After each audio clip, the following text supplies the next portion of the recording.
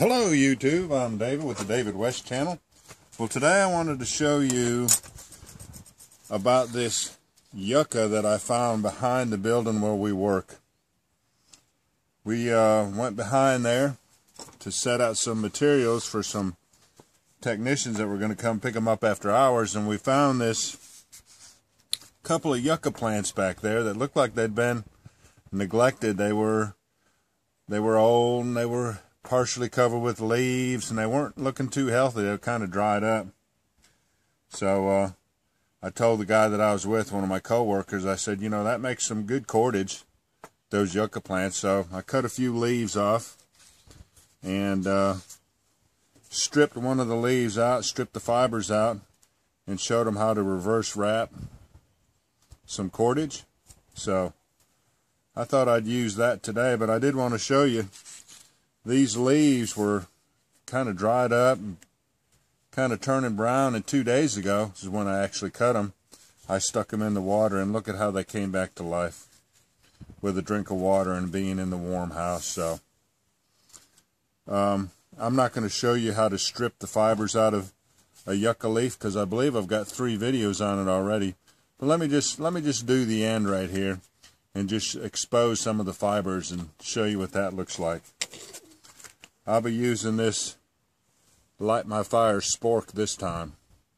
Usually you see me using a tablespoon, but this does a good job.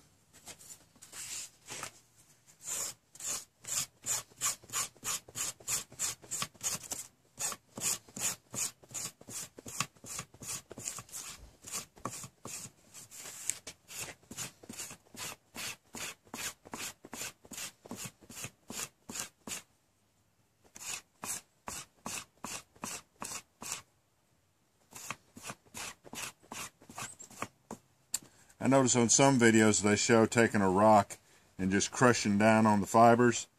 You know, that might make it easier because there's like this thick ridge right in the center of the leaf down to about right here. So if I was going to crush it, I'd crush just this center thick part right here, but this other part that's thin, it doesn't need it.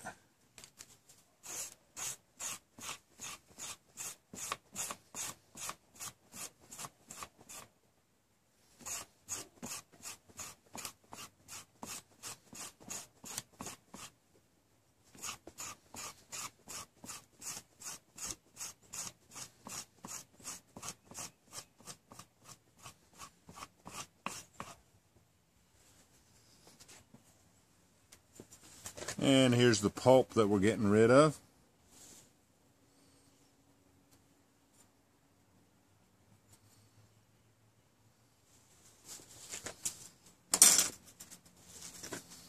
And it does a good job exposing those fibers. Those are some tough fibers.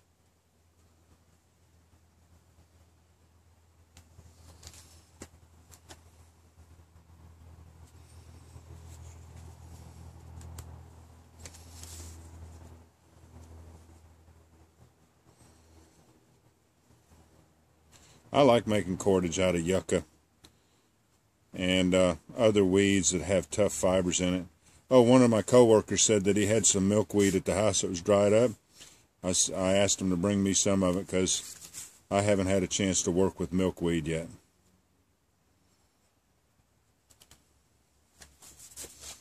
Alright, so here's the cordage that I made up and showed them how to reverse wrap it, which they had never seen it up close before. Let's go ahead and take and use this cordage and make a bow drill ember. And we'll use last week's little set that we made. That piece of river birch branch that I got down by the creek, and it was so wet, and we used all those drying cycles, and we was able to force an ember out of it. Well, this has sat in the house for a week.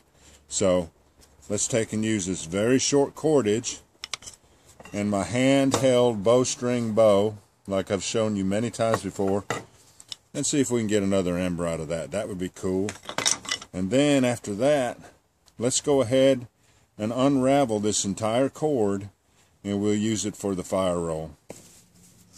Having to put a big fat toggle on both ends because I'm having to pull so hard. So A tie knot right here.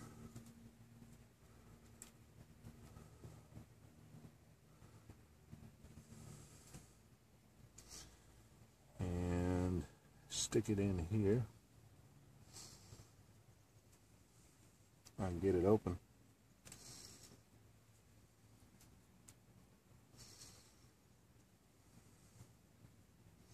Now, if my cordage doesn't break, we'll try that.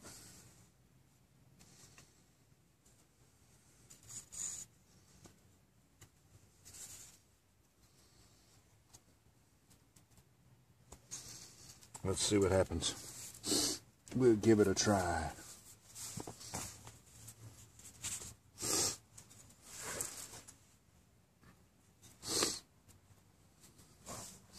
Now I'm down to only about 8 inches to work with.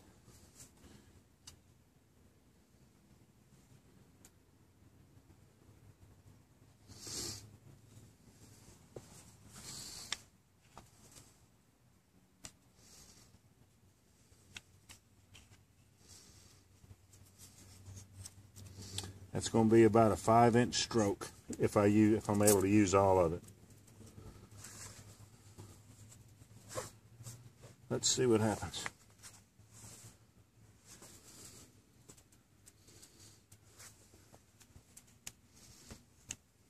I'm going to tighten up on the bowstring.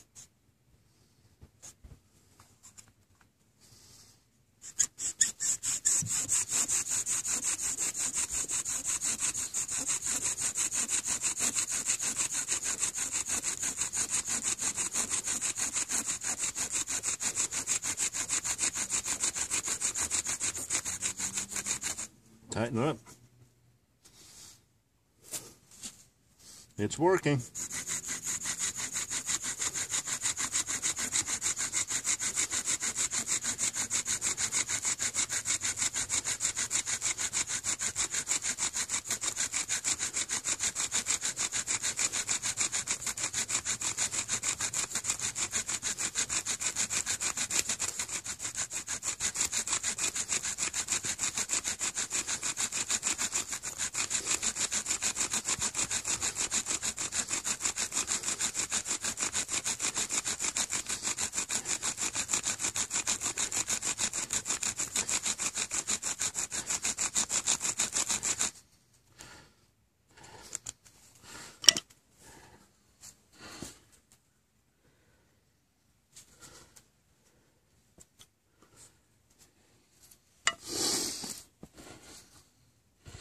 Well, I think it worked. Little old short Yucca bowstring.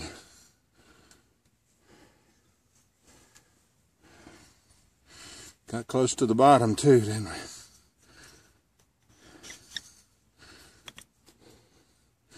Little old tiny spindle, river birch.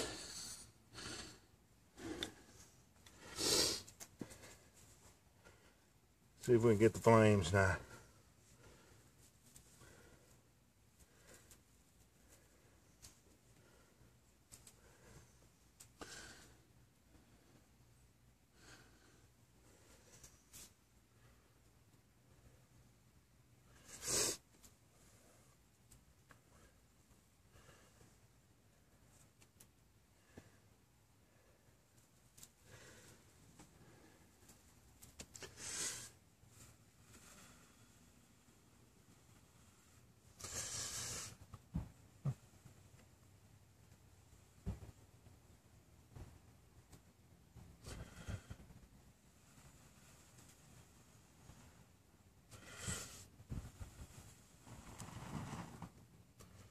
All right.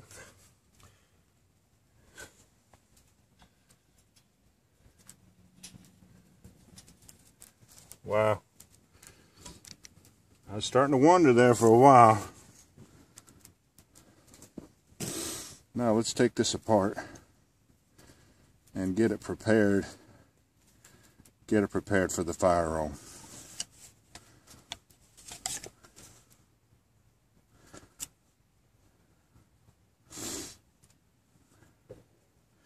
It felt a little soapy, so If I have any trouble with it at all, it might be because there's still some soapiness left in it.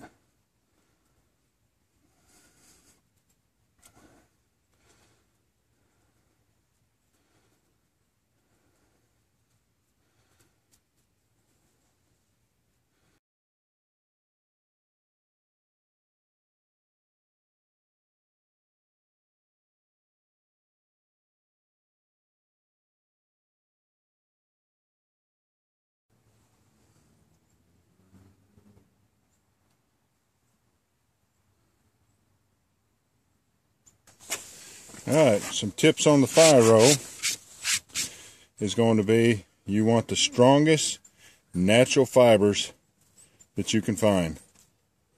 Although a cotton ball will work, dryer lint will not work because it's a bunch of particles just sort of stuck together, and the cotton ball still has long fibers all woven together sort of.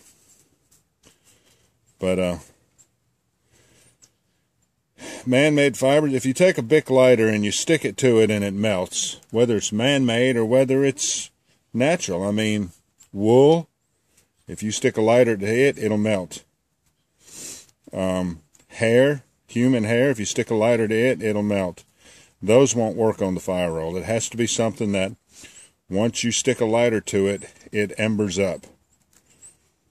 And then it needs to be a strong fiber like this. And the most common mistake I see is people roll and roll and roll their fire roll, and they get it right on the verge of ignition, and they stop rolling, or else they start tearing into it, thinking they can get oxygen to the center, and it'll ignite. You want to keep rolling a fire roll until you start to see smoke come out of it. Then you can tear into it or go for the flames, whatever you want to do. But if you have to go back to rolling it 5, 6, 7 times, don't stop rolling it until you see some smoke coming out of it.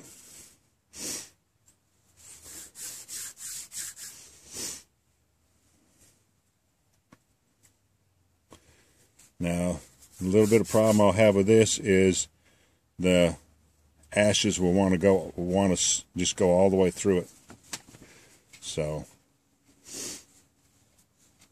I want to try to keep some ashes up in the center of it. And these are just regular wood ashes. Nothing special about them. No special wood, no special ashes. See, I can see that just filtering all the way through the fiber, so I'm going to have to try to do something to keep more of that ash in there. Let's roll it up and just see how much of it ends up on the bottom. Sometimes I'll take it and put some right back on top. Well, a lot of other fibers you don't have to do this with, but with coarse fibers a lot of times you'll lose most of your ashes. It'll just sift right through to the bottom.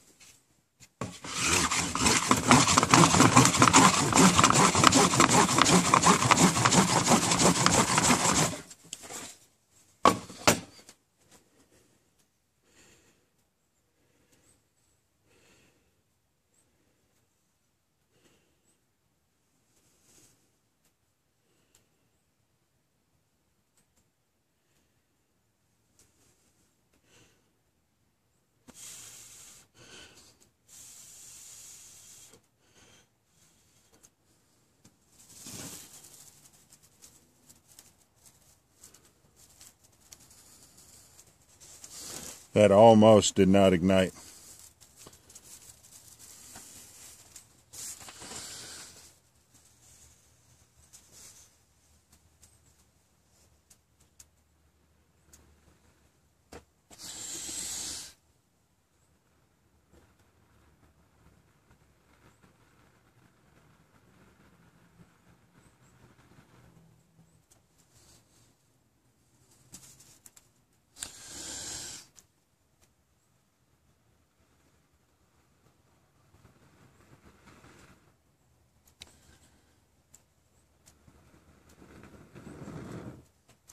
Love that yucca. Has some good stuff to work with. Alright, y'all.